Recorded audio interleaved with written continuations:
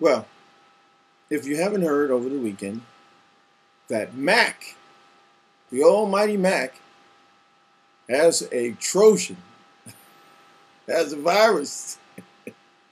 Well, and you have to remember, it's still. I mean, we always said that. Yeah, Mac, it's not like PC, and it doesn't get that many viruses or whatever. But the problem is because Macintosh has been working hard making viruses for Microsoft, and finally Microsoft had figured out how to get even and to reduce the sales of Mac and new clients. So now people are going to be skeptical, talking about maybe I got a virus.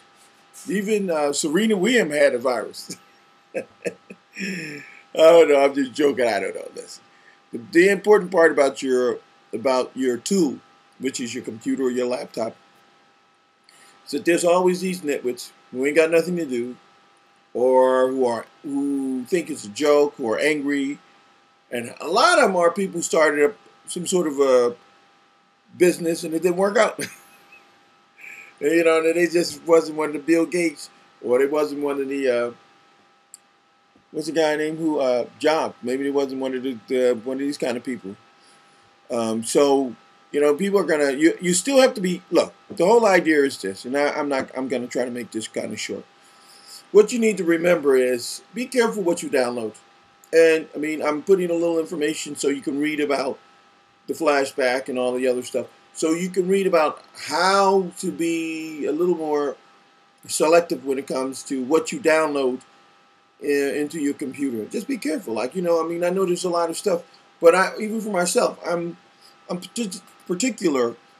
I mean, what I load, and I don't open emails from people that I really don't know. I mean, and especially with attachments. So you just have to be a little careful. I mean, for my business, and this is what I think would be a better scenario. If you have a business, then you should have a computer that you use specifically for your business, and then you should have a computer that you use for your personal life. I mean, because the thing is that what you do on your personal computer is much different from what you're going to do in your business. And if I get a virus on my business computer, probably somewhere I got my information on a server somewhere backed up so I can easily retrieve it, and I also have to finance and legitimately finance to repair my business computer, then to try to tell people that it's my personal computer, it's my business computer with all that porno on it. I'm just joking. Or all those games, because that's what we're doing. And I was talking to my son today, and he was talking about like using the computer. And I said, and every time I see you, you're playing some stick game, killing somebody. And I'm saying, and that's the kind of thing with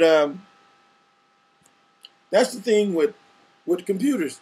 I mean, it's an effective tool if we use it properly. And like I said, and also the downloads, you have to be careful what you download. Like I said before, I mean, you have to think about what you're downloading and be careful of people sending you viruses. All right, so that's it for the Mac. And I very seldom do I promote anything without getting compensated, but I'm gonna promote this instrument.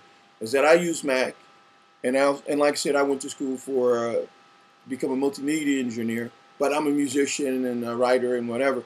But I said, but this is a tool that serves me well when it comes to my photography, my video, and other things. So go to my Facebook and go to my Reverb Nation, and I have a lot of other stuff. Go check my sites out. See what I do with my Mac, okay?